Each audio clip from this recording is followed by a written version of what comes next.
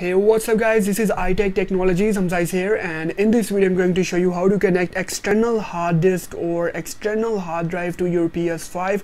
So guys, without wasting of any more time, let's get straight to the point. And guys, for this purpose I'm using this Transcend 1TB external hard disk, but you can use any external hard disk. If you don't have, link in the description. There are lots of cheap hard drive also available on the Amazon, so you can buy it from the Amazon as well, link in the description. So guys, let me just show you how you can use this external hard disk to your PS5. And guys, for this purpose you're gonna need this cable that connects with your external hard disk. And guys, make sure you use the USB 3.0 external hard drive.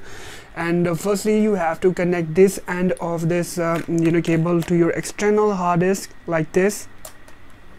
And now guys, what you have to do, you have to connect this end of this cable to the back of the PS5. There is one USB port here on the PS5, but you have to connect it on the back, because on the back we have a USB 3.0 support that transfer data a little bit faster, so you have to connect it on the back. Okay, so this is my PS5. I also have added some of the modification on it. Like you can see, there is colorful PlayStation logo and this RGB light. It looks so dope. So guys, let me just show you how you can connect it. So in the back of the PS5, let me just show you, you have to connect it on the back like this. So let me just connect it on the back of my PS5. Hopefully you guys can see it. So you have to connect it on the back of your PS5 like this.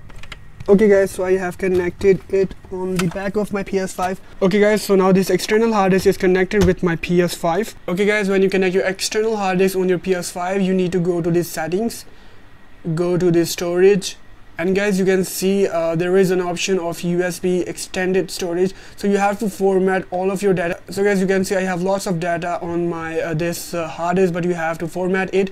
So make sure you use the format hard drive, or if you already have the data, you can back up your data, and that's it. You just have to wait for a few more seconds until it is formatting.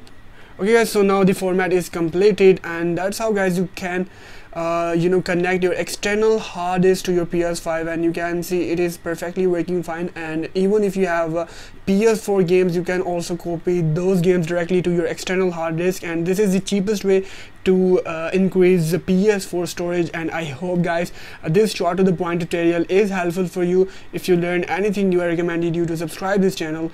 That's it for today. Hope you guys see my next video. Till then, goodbye.